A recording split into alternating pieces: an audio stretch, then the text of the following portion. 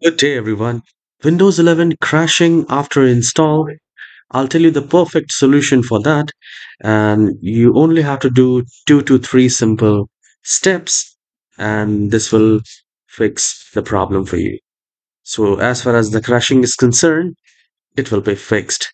Do let me know in the comment section, and if this tutorial helps, please hit the like and subscribe. So, the very first thing here is to repair the computer. There could be a possibility that while installing the Windows 11, there could have been a corruption or something has not been placed in a, genuine place. So you can simply repair your computer and we will type CMD in the search bar and we will run as administrator. And here I'll mention a command sfc space scan now. Once you type this, hit enter, this will begin the system scan and this will also repair your computer if there is any corruption or any sort of you know um, issues with the files or any missing os files. This will be fixed. Once this is done, we will do another step, which is I'll mention the command right there in the description as well, which is dism online cleanup image restore help. This is also a file, it's a Microsoft tool, deployment image servicing management tool, and you can run it. And it should also take 2 to 3 minutes to do the scan. And once this is done, we will move to the next step, and that is to update the graphics.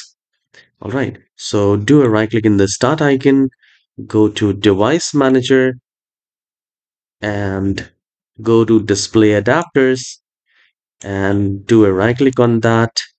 And the very first thing is to check the driver date and try to update the driver.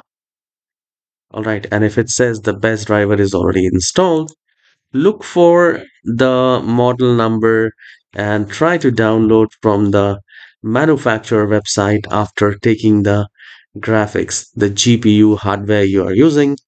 Try to download it from the manufacturer site if it's showing very old graphics. All right. You can do that and then restart the computer. Any which way, after running these two commands, you need to restart the computer and see if that uh, crashing issue has been fixed or not in Windows 11. For most of us, this will fix the problem. All right. And do let me know in the comment section whether this tutorial has fixed your problem, the crashing problem or not. If not, do let me know in the comment section. I'll try my best to fix your problem. And there is one more pro tip which you can do is to update your Windows. So you can do a right click in the start icon, go to settings and go to Windows Update and check for updates. So after checking for updates, that could also fix the problem because there could be a problem with the updates or there is any bug. And every update, gives a fixes to a lot of bugs. So you can also try that to update your Windows. I'll see you in the next tutorial. Have a wonderful day. Take care.